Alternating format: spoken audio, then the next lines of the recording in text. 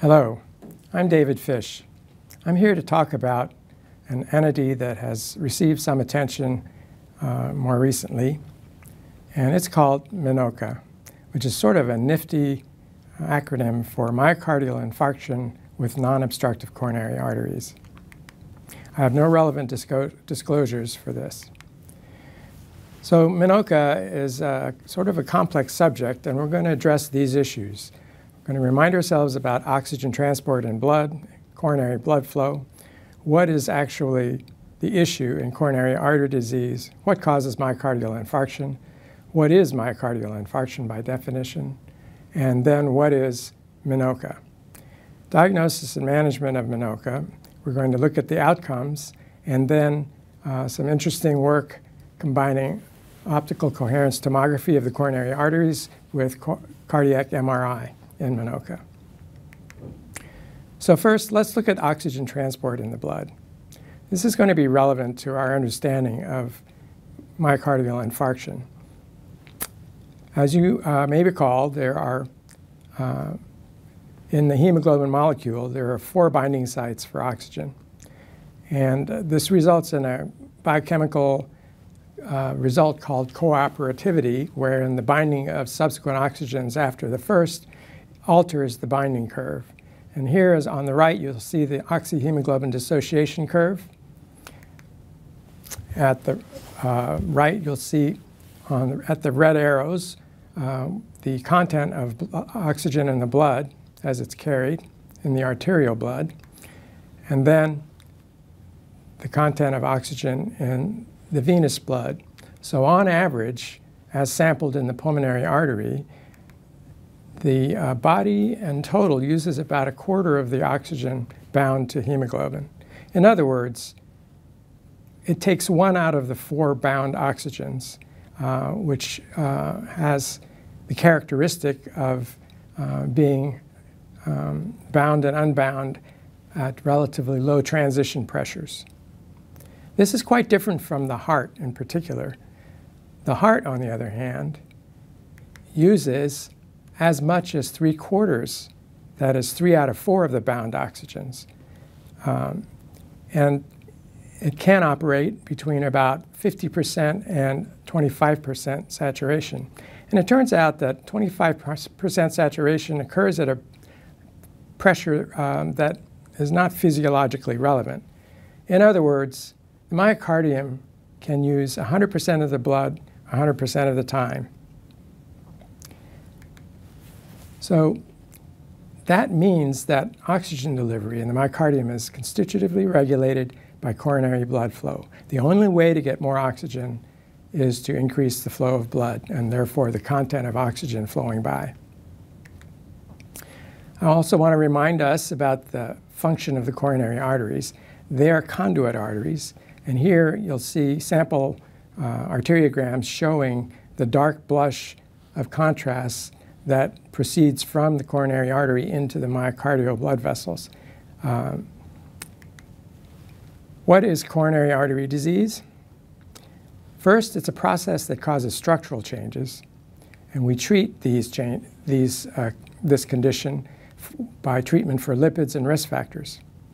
There's inflammation of the artery wall, plaque formation, medial degeneration, stenosis, and ectasia that can develop. It's also a process that causes instability of the thrombotic system. And for this, we treat with platelet suppressants.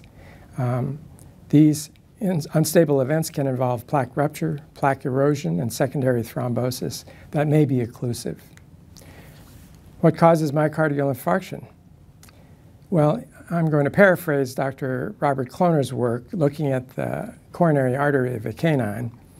And after about a couple of minutes of occlusion, you'll see mitochondrial changes that correct promptly if the occlusion is released. But between 2 to 5 minutes of occlusion, there are mitochondrial changes that take hours to days to correct. And after about 5 minutes, there are irreversible mitochondrial changes, and therefore myocardial necrosis begins. I point this out to say that the time sensitivity of the threshold for myocardial injury means that many of the processes that affect coronary blood flow and or myocardial oxygen demand, including non-cardiac processes, can result in myocardial infarction. What is myocardial infarction? Well, this is from the 4th Universal Definition of Myocardial Infarction, published from the writing group in 2018. This is an extremely comprehensive and thoughtful document, and I would encourage everyone who has the opportunity to read this. It points out the criteria for myocardial infarction. Clinical definition denotes the presence of acute myocardial injury detected by abnormal cardiac biomarkers in the setting of evidence of acute ischemia. The criteria for myocardial injury is detection of an elevated cardiac troponin value above the 99th percentile of the upper limit, and this is defined as myocardial injury. The injury is considered acute if there is a rise and fall of the cardiac troponin values. This produces a spectrum of myocardial injury, and here in this bullet diagram you can see on the outer circle injury leading to infarction on the inner circle, and the overlapping potential complicating factors including heart failure, anemia, hypoxemia, hypotension, and kidney disease. So what's new in this universal definition? Large parts of this document are reinforced from the previous 3rd universal definition document. But among the things that is pointed out is the use of cardiovascular magnetic resonance imaging to define etiology, and we'll be seeing more of this. Updated concepts include the refinement of the type 1 and type 2 definitions. We won't address type 3, type 4, or 5 today. Type 1 is myocardial infarction with the emphasis on the causal relationship of plaque disruption in the coronary atherothrombosis model. Type 2 includes settings with oxygen demand and supply imbalance unrelated to acute coronary atherothrombosis. I have some general disagreements with the approach taken in these definitions, and I'll refer to these shortly. Finally, among new sections in the definition, there is Takotsubo syndrome, MINOCA, our subject today, the role of chronic kidney disease, atrial fibrillation, and silent or unrecognized myocardial infarction. The criteria ultimately involves the demonstration of myocardial injury as measured by the troponin values, clinical symptoms of myocardial ischemia, electrocardiographic changes, including the possible development of pathological Q waves, and other imaging evidence of the loss of viable myocardium, or the identification of coronary thrombus by arteriography. Myocardial injury related to acute myocardial ischemia because of oxygen supply demand imbalance may involve spasm, embolism, dissection, bradyarrhythmia, hypotension or shock, respiratory failure, or severe anemia. So, summing up the clinical classification of myocardial infarction, type 1 is mainly about the atherothrombotic coronary artery disease form of infarction. This is usually precipitated by atherosclerotic plaque disruption. The burden of atherosclerosis and thrombosis in the culprit lesion may vary greatly. The dynamic thrombotic component may lead to distal coronary embolization, also resulting in myocyte necrosis. And plaque rupture may not only be complicated by intraluminal thrombosis, but also by hemorrhage into the plaque through the disrupted surface. And here, summarized on the left, are the criteria. And I've provided these notations to remind us that plaque hemorrhage may develop, and that the dynamic thrombotic component may lead to distal coronary embolization. Type 2 myocardial infarction highlights the mismatch between oxygen supply and demand. By definition, atherosclerotic plaque disruption is not a feature of type 2 MI. However, this is my note, such acute structural change to the coronary artery that reduces coronary blood flow may be occult, it may have resolved, and it may have occurred by other mechanisms such as spontaneous dissection, and would still be, while it shares a pathophysiologic consequence of type 1 MI, is here classified as type 2 MI. Type 2 has a higher frequency in women. The short and long-term mortality rates for patients with type 2 are generally higher than for type 1 due to an increased prevalence of comorbid conditions. Coronary disease is still a common finding in type 2 patients. In general, these patients have a worse prognosis than those without coronary disease. Coronary embolism caused by thrombi, calcium or vegetation from the atria or ventricles, or acute aortic dissection may result in a type 2 MI. And spontaneous coronary artery dissection, with or without intramural hematoma, is another non-atherosclerotic condition that may occur, especially in young women, but it does have the same consequence as atherothrombotic occlusion of the coronary. So in that sense, it maps pathophysiologically to very similar to type 1 MI. So I find these definitions a little inconsistent. Type 2 is defined not to include atherosclerotic plaque disruption, but such disruption that it results in transient or occult occlusion may be included. Other acute obstructions, such as embolized thrombus, spontaneous coronary dissection, so-called SCAD, are also classified with type 2 MI, but they are isomorphic to myocardial infarction due to coronary disease in effect. The prognosis derives separately from myocardial injury and persistent risk posed by coronary artery disease. Combining myocardial infarction due to some forms of acute structural change of the coronary artery that reduce coronary blood flow with coronary blood flow demand-based causes of ischemia and injury, I feel complicates this definition, and also, as you will see, the definition of MINOCA. Here is the recapitulated on the left, the criteria for type 2 MI, but here also depicted on the right is an example of non-atherosclerotic coronary artery dissection, but this is still an acute structural change to the coronary artery that obstructs blood flow. MINOCA has a number of features. I will say at the outset that MINOCA is a clinical diagnosis, and therefore it does not ultimately necessarily have a consistent set of pathophysiologic definitions. Myocardial infarction patients with no angiographic obstructive coronary disease is one of the criteria. As in myocardial infarction, it indicates there's an ischemic mechanism responsible for the injury. The diagnosis of MINOCA necessitates that obstructive coronary disease has not been inadvertently overlooked, such as spontaneous coronary artery dissection. Atherosclerotic plaque disruption and coronary thrombosis may be a cause of MINOCA, that is type 1 MI. However, coronary spasm and spontaneous coronary dissection may also be involved, that is a type 2 MI, along with other possible causes. The prevalence of MINOCA is estimated to be 6 to 8% among patients diagnosed with myocardial infarction, more common in women than men, more common in patients presenting with NSTEMI compared to those presenting with ST elevation myocardial infarction.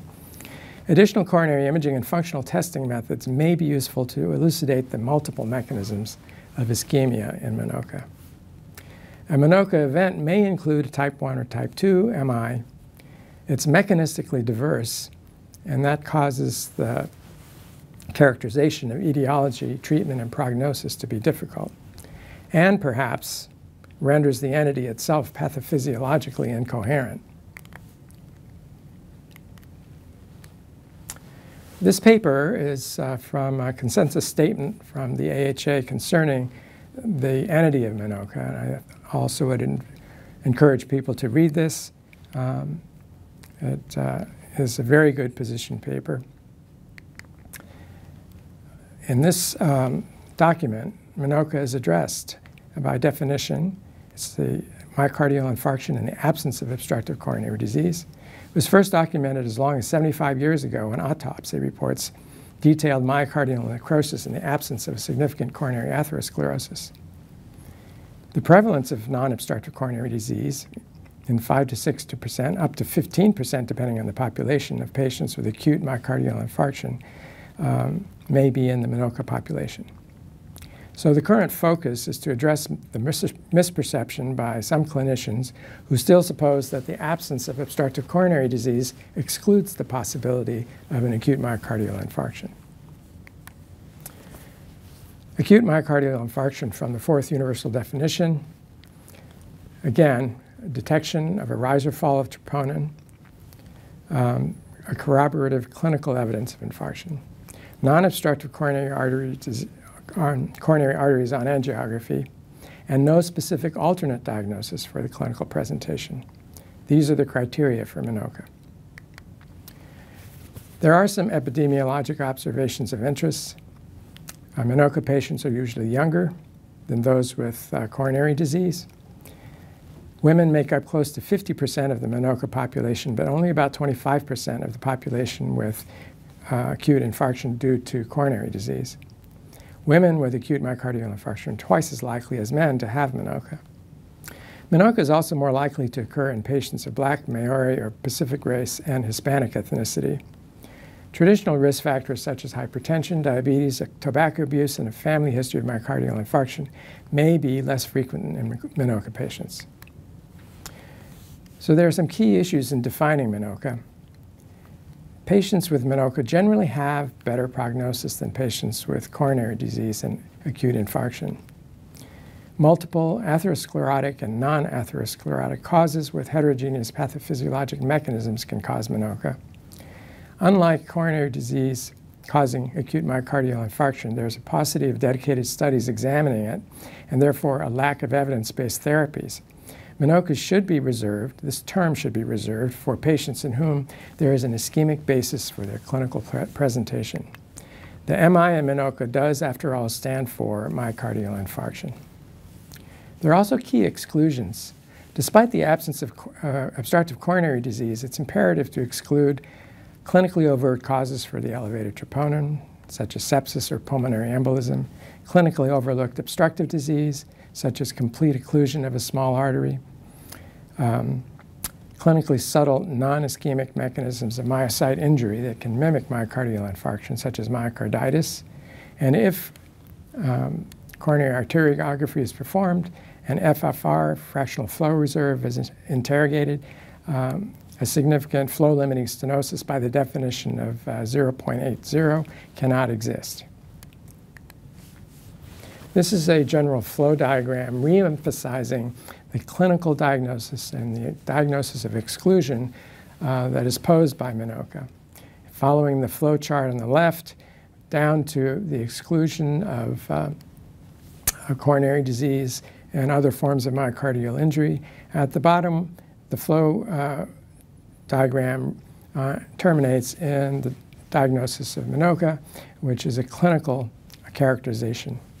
Subsequent investigation of the MINOCA cases may lead to specific diagnoses in the lower right corner, including plaque disruption due to spontaneous coronary dissection, an entity that was in the excluded forms of diagnosis higher up in the flow diagram.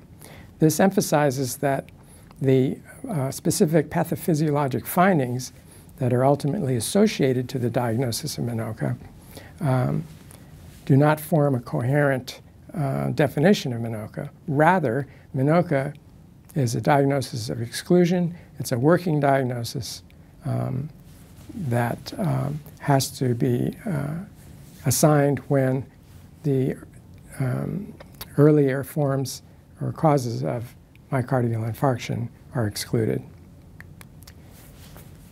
So in any case, the patient does need to have the underlying cause responsible for MINOCA identified and treated. It is myocardial infarction, and cardioprotective therapies must be patient-specific. Antiplatelet therapy is indicated if it's a type 1 myocardial infarction. It's of uncertain value for a type 2 myocardial infarction. The prognosis depends on underlying cause. Most studies have shown that MINOCA patients have better outcomes than those with coronary disease. Approximately 25% of patients with MINOCA will experience angina in the subsequent 12 months. This is similar to the frequency reported in patients with coronary disease and infarction. Some meta-analysis studies show a hospital mortality rate of about 0.9% and a 12-month mortality of about 4.7%. One registry in New Zealand indicated that death or recurrent MI occurred in 4.6% over 2 years, compared with only 2.2% of age and sex-matched subjects without coronary disease or diabetes. So there's some additional prognosis risk for the diagnosis of MINOCA. The largest study that is outlined in this paper is the Sweetheart Registry, and included more than 9,000 patients with a diagnosis of MINOCA and a mean follow-up of 4.1 years. They took the opportunity to evaluate the outcomes relating to the use of statins, ACE inhibitors, and ARBs, beta blockers, and dual antiplatelet therapy, using the composite of all-cause mortality or hospitalization for reinfarction, heart failure, or stroke. They did find that there was a significantly lower event rate associated to the use of statins, with a 23% relative risk reduction, 18% risk reduction with ACE inhibitors and ARBs, a trend for a possible lower event rate with the use of beta blockers. And however, dual antiplatelet agents was not associated with the lower event rate. In follow-up, there was a over 4.1 years, there was a 13.4% mortality, which is less than half of the mortality was classified as cardiovascular mortality. 7.1% had recurrent myocardial infarction, 4% stroke, 6% hospitalization for heart failure, 3.6% hospitalization for bleeding, and 1.7% one-year mortality in young patients. So the predictors of in-hospital mortality in MINOCA are similar to those in AMI-CAD. That is age, higher troponin level, renal dysfunction, heart rate, blood pressure, and peripheral arterial disease. ST segment elevation on the electrocardiogram and presentation with heart failure or shock were more strongly predictive of in-hospital death among patients with MINOCA than among those with acute infarction due to coronary disease. Here are the plots showing the advantage in the composite endpoint for statins on the upper left, for RAS inhibitors on the right, for beta blockers on the lower left, and the lack of discernible benefit for dual antiplatelet therapy. This is a very important paper that examined in this registry the reinfarction events in patients who had original diagnosis of MINOCA. There were 570 patients in the Sweetheart Registry, about 6.3%, who had a new MI in follow-up. They tended to be older with more diabetes and hypertension and previous MI and a higher creatinine. On angiography, however, interestingly, a high proportion of the patients had recurring MINOCA, about half of them. The survival plots are a little discouraging. This is survival to 120 months, so this is a very useful and well done cohort. But on the left here, you can see that if the patient is treated conservatively, and specifically if they are not investigated by coronary arteriography, their prognosis is substantially worse. On the right panel, you can see that late survival, if the patient has recurrent MINOCA, and that was 50% of the patients, their prognosis is also worse than if they had a second myocardial infarction on the basis of coronary artery disease. Management, therefore, that's suggested is that primary management of MINOCA should include the treatment of coronary risk factors. Coronary arteriography must be strongly considered in patients who are readmitted with myocardial infarction after MINOCA. Those who do not receive coronary arteriography have a worse prognosis. And finally, recurrent MINOCA has a worse prognosis than recurrent MI due to coronary disease. The prognosis in terms of all-cause death in patients with previous MINOCA readmitted is poor. The adverse prognosis is most pronounced in patients selected for a conservative strategy. Prognosis after the new MI did not differ between patients with MI and obstructive CAD and a new MINOCA. There are currently no randomized trials aiming at improving the prognosis for patients with a MINOCA. So these are really needed. At present, intense treatment for traditional risk factors seems like a reasonable approach because the predictors for adverse outcome are most similar after MINOCA as for MI with obstructive coronary disease. There is some observational study in the Sweetheart Registry that suggests beneficial effects of statins and renin-angiotensin system receptor blockers.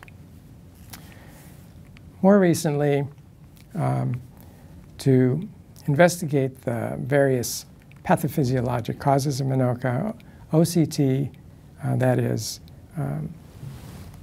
optical coherence tomography of the coronary arteries, and cardiac MRI have been employed to help us understand the entity further. This is hard to read this flow diagram, but essentially out of about 5,000 patients there were who had acute myocardial infarction. A number of patients, about 260, were identified who had MINOCA. And then in the flow diagram, ultimately, in this particular study, about 40 out of about 80 eligible patients were ultimately studied. They included patients like this one, a 41-year-old woman who had apicolateral non-ST elevation myocardial infarction. The patient had proximal coronary arteries that were patent, a somewhat small distal LAD, and anteroapical wall motion abnormality. Optical coherence tomography of the coronaries showed an intimal tear of the LAD and mural hematoma. A cardiac MRI confirmed wall motion abnormality, but no late gadolinium enhancement.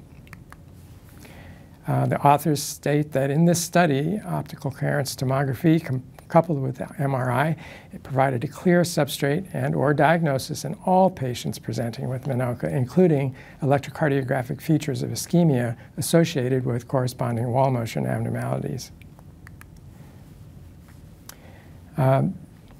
The specific question of the mechanisms that may be unique to women was undertaken in a collaborative study and reported by Harmony Reynolds in Circulation. These subsequent slides are taken from Dr. Reynolds' presentation to the AHA in 2020 for the HARP investigators.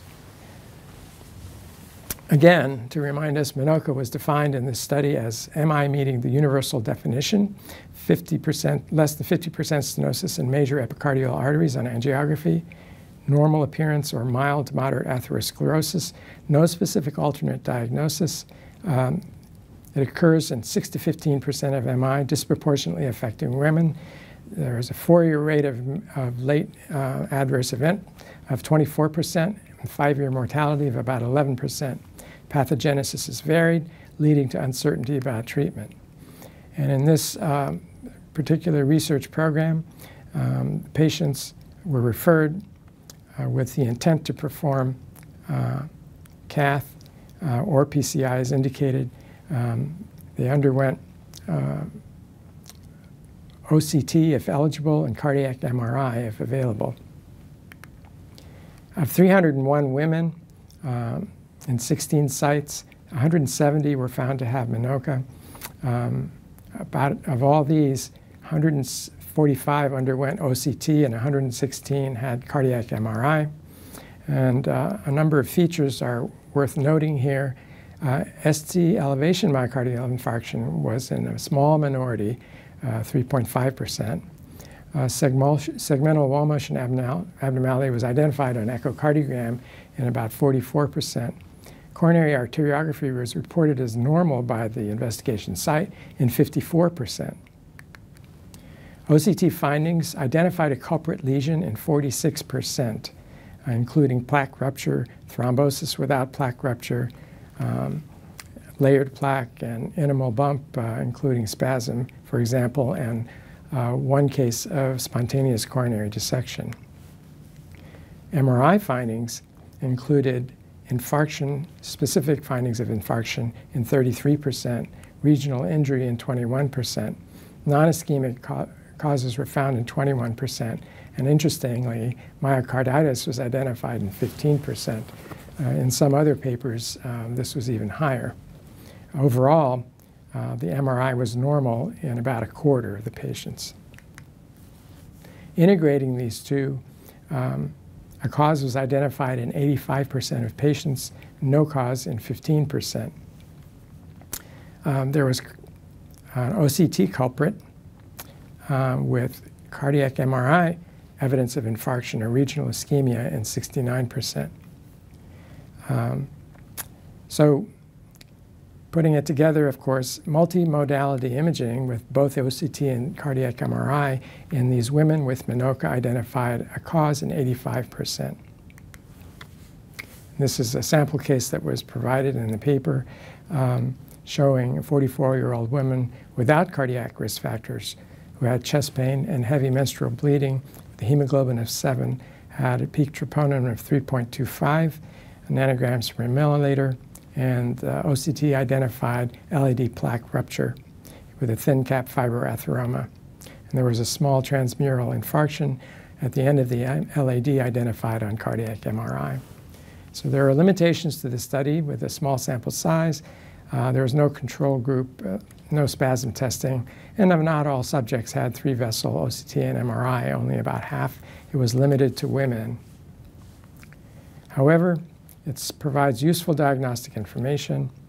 Cardiac MRI findings correlated well with OCT culprit lesions, demonstrating that non-obstructive culprit lesions frequently cause MINOCA. Coronary artery spasm or thromboembolism is likely caused by MI or regional ischemic injury in cases without OCT culprit. Mechanisms of MINOCA in women are often similar to mechanisms of myocardial infarction and coronary disease, atherothrombosis with possible contribution of coronary spasm. And this goes to what I mentioned earlier, that on investigation of MINOCA, which is arrived at by exclusion, that causes can be identified that are specifically excluded in investigation of the patient prior to the conclusion of MINOCA. There is a study that is intended to provide us a randomized prospective controlled view of therapy for MINOCA using beta blockers and ACE inhibitors in a 2x2 factorial trial. They intend to randomize quite a few patients, about 3,500, and last report, my understanding, the progress has been slow, but this will be important work for our conclusions. So some notes, final notes. MINOCA is a diagnosis of exclusion. The more you exclude, the less diverse the mechanisms are included in MINOCA. MINOCA reminds us that in the presence of criteria for acute MI, the absence of high-grade obstructive coronary disease does not exclude MI. MINOCA cohorts include a disproportionately high number of women, 50%, as compared to MI with coronary disease at 25%. The approach to treating MINOCA should include suppression of risk factors, including treatment of statins and RAS inhibitors. Beta blockers and dual antiplatelet therapy are as yet of unproven benefit. However, these conclusions are drawn from a retrospective study. We do not yet have prospective data to confirm these. OCT and MRI are together very sensitive and specific for the diagnosis of the mechanisms of MINOCA. Recurrent MI after MINOCA, and especially recurrent MINOCA, has a poor prognosis. Thank you very much for your attention. I appreciate it.